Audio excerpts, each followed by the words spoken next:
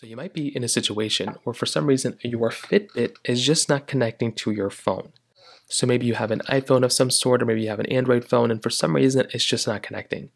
Now, the very first thing I'd recommend doing is going through and restarting your Fitbit.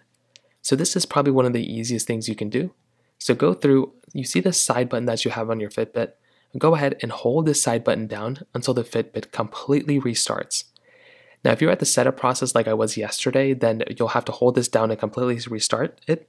And then after a few moments, turn it back on, it'll automatically turn back on. And then you want to go through the pairing process again. Now, if that doesn't work, most probably you're going to have to see if it's a problem with your phone. And this is the experience that I had yesterday for the first time setting my device up.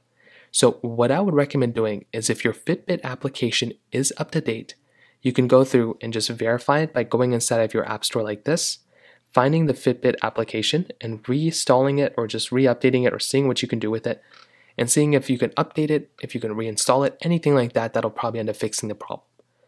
Now, you can also try going through and making sure that your Bluetooth settings are on. So within your phone that you have, click on Bluetooth and you just want to go ahead and make sure that your Bluetooth settings that you have on your device are actually on, because if they're off, then that might be a problem that you're going to run into. So go ahead and make sure it's on. And on top of that, one of the biggest things I had to do that ended up fixing this was to restart my phone.